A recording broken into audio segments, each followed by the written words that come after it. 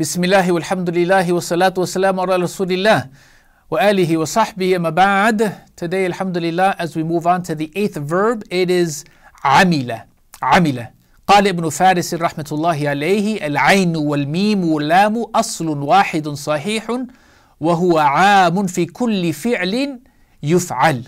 He's saying that these three root letters of ayn, mim, and lam, they have one meaning, and it is for action. In general, any type of an action. So it is for action. It is referring to action.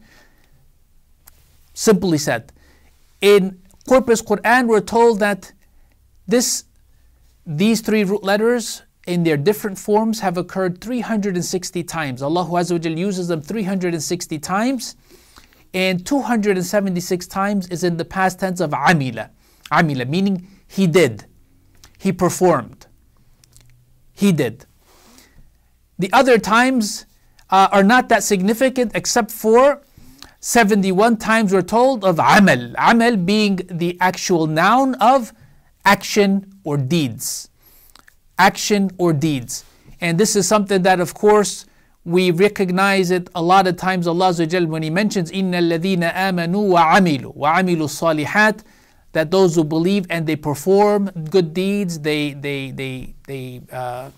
make these actions, or they do, right? Basically, so it's actions as a whole, and inshallah Azza wa Jal will come to see that al-amal is something that is certainly focused upon in the Qur'an, but this is in general, and we'll come to see that there are more specific types of actions or deeds, inshallah ta'ala, in the verbs that are to come. Wa sallallahu wa sallam wa barak ala nabiyyina Muhammad.